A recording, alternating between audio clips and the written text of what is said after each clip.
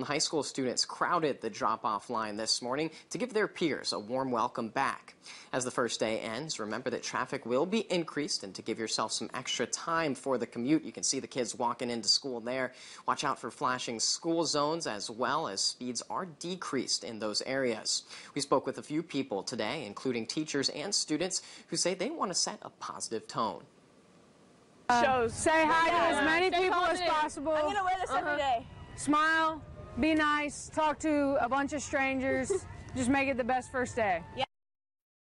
And with students spending about a third of their time in the classroom, experts say it's important for schools to have resources in place to deal with mental health concerns. CPS Superintendent Brian Yearwood says teachers, staff, and school counselors are all resources for students to confide in. And the district is also exploring a new self-check program where students evaluate how they are feeling, and information would be shared with their teacher.